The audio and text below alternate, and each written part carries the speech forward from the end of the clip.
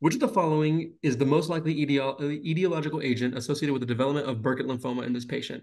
And so I already know the answer based on the question. Is that fine? Like, would you go ahead and just say, okay, like I know it, or would you, in this case, go ahead and go back?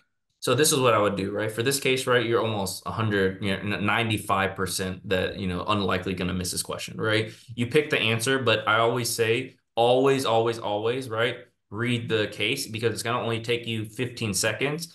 And you would hate to miss an easy question based, and lose, and just not spend 15 seconds to make sure, right? So I would say you can say, okay, it's more likely X, but let me kind of read the case real quick and then move on.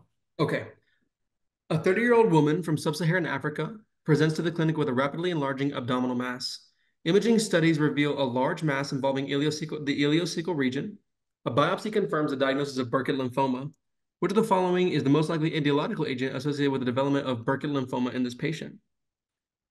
I would pick Epstein-Barr virus. Okay, good. Makes sense, right? Like I said, the reason why is also on top of that, right?